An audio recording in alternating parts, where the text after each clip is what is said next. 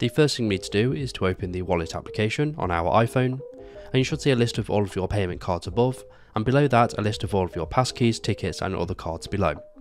Now to remove a payment card from our Apple Wallet, you first need to select the card you want to remove, and from here you want to select the circle icon with the 3 dots in the top right hand corner, and then you want to select card details.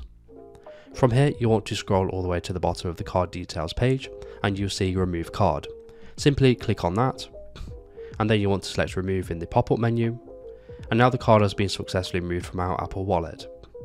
Now if you want to delete a passkey, ticket or other card, you want to select that from the list below, and then from here we need to do the same thing. So you want to click on the circle icon with the 3 dots in the top right hand corner, and then you want to select remove pass.